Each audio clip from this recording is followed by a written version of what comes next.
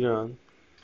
Peace. Pharaoh back again to address the challenge by Ayodele.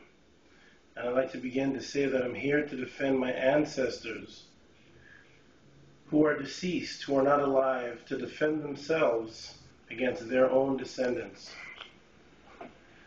All right. We are on to his evidence number 2. Let me grab that.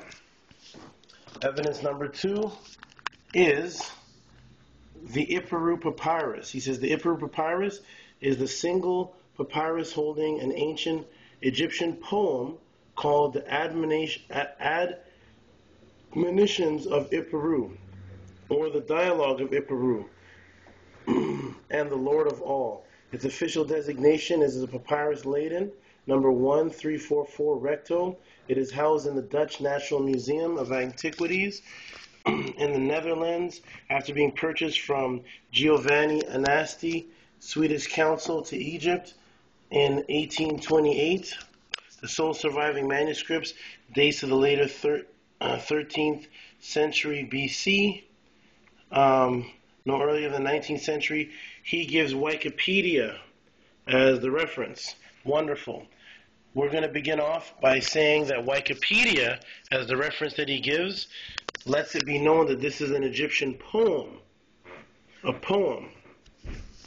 He's later going to use this Egyptian poem as some type of historical event that is logging a drastic attack on Egypt, plagues by the god Yahweh.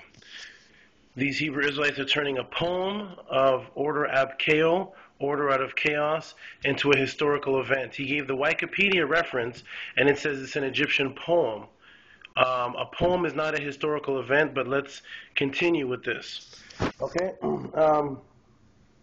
As we scroll down, it says, out of nowhere, I don't even know why it says this, but it says, Habarus who carry stones to the great pylon of Ramesses. Okay?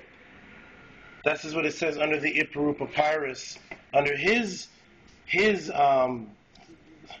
essay. And then when I go to the website, it gives me this this Caucasian man here, Aaron Colam, and it says Hebrews in Egypt, slaves and plagues, extra biblical proof. So of course we have a European backing up this extra biblical proof, because once again, I have not seen any ancient document written by a melanated person in ancient times that ever said that Hebrews were in Egypt. But we're going to go down, and he gives this image right here. Here's an image right here. I'm going to get this close. He said these are the brick mortars. The Hebrew slave brick mortars working for the temple of Ramesses. Where is this image from, I ask? Hebrews will never give an image and show the actual writing that's underneath the image. They'll always give an image, and then they'll show their writing underneath it. They'll never show you what the hieroglyphic says. How do we know these are Hebrews? We just have to go by faith of the Hebrews. Nowhere does it say these are Hebrews, but he gave a website. And the website here that you can go to see this image is sarabi3tripod.com, Israelite Images. Okay? So, but the question is, are Hebrews known for stealing images and taking them out of context? Hold up. Are Hebrews known for stealing images and taking them out of context? I would say absolutely yes, without a shadow of a doubt.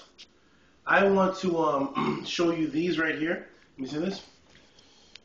These are images from Kemetic temples of men with their dogs. Not just regular men, royal men.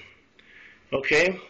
This is Kui right here with his dog. Over here is another image here. You see the dog over here. The Kemetic high priest. This is Rekhemeret at Thebes. You see him with his dog. Okay? And then you have Ipi. Ipi was a royal scribe and high steward and overseer at the harem of Akhenaten. Unfinished tomb of Ipi is located in Tel Amarna. The interior plane of the tomb is hardly decorated with entrance corridor is finely oriented, and it goes on. Anyways, this is Ipi. I want to get you guys a good image of Ipi right here, and then I scroll up, you see his little dog on the side. Okay? This is Ipi, a royal scribe of Akhenaten. Most people have heard of Akhenaten, and here is his royal scribe. This is what it says on the side of it's his own tomb. Okay? Tombs were not just built for anyone in ancient Kemet. You had to have money and finance and status to build special tombs that would house your body and to be mummified, which in some cases could take a process of 281 days would be the mummification process. Regular people, any regular person could not just do this. So this is from a royal tomb of a man named Ipi, okay, who lived 1240 BC. I'll get you another image of that. Ipi, right there. Now here's where the false propaganda begins with the Hebrew Israelites from the same website that this gentleman Io gave. Okay, this is from the website that he gave that showed Hebrew servants. Here's the website right here, ladies and gentlemen. You can go to it. Okay, here it is right here, the exact same image. Okay, and it says brick makers in Egypt, 18th Pharaonic dynasty in Egypt. That's what it says in their writings. It doesn't say that on the walls of the temples of Kemet. It says that in their writings. Now let's look back at the website. They give Exodus 1:14 as a reference. Now we go back to the website. And hey, look. Look who's on the website here. Hey, does this look familiar to anybody? It's Ipi. Let's go to their website, guys. I'm going to scroll over here, down, go to the internet. Hopefully it should still be up. Here's their website. Now I'm actually on the website. You can see the image from where this Hebrew Israelite pulled it from. And here he is, Ipi. Look, remember we just discussed Ipi? He had a tomb. Ipi was the royal scribe of Akhenaten. Okay? And now Ipi is on their website. Why is Ipi on the Hebrew Israelite website? Is it on the website because they're discussing the Proverbs of Ipi? No. Let's see what it says. Copy of the wall painting tomb of Ipi. This is from the Hebrew Israelite website. They're acknowledging this is Ipi, spelled Ipuwer, at Thebes, 13th century, in the Metropolitan Museum. This is the tomb of Ipi. You see Ipi and his dog. The royal people had dogs. But look what the Hebrew Israelites say. Look close. Hebrew water boy. Ipi is a Hebrew water boy? Ipi, here he is again. Ipi, the scribe of Akhenaten, on his tomb, which would be equivalent to tens of thousands of dollars to make. You see Ipi here, and the Hebrews put him as a Hebrew water boy.